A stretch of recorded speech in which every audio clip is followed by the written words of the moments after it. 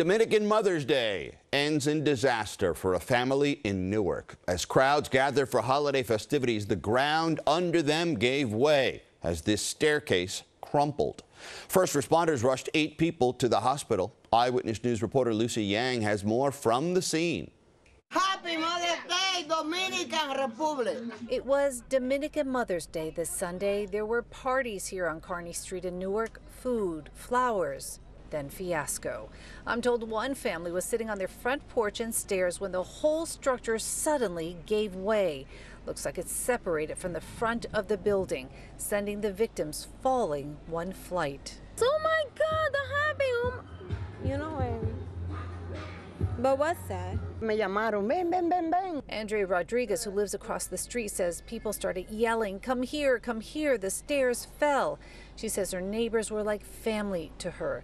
Authorities blocked off not only the accident scene, but also access to several other adjoining homes due to similar construction, and fears this could repeat itself. Each front set of steps connects to 2 doors at the top landing. This crumbled pile tonight, stairs to nowhere. Sí, yo estaba nervioso. This neighbor tells me the block was left so nervous when the flight of stairs collapsed.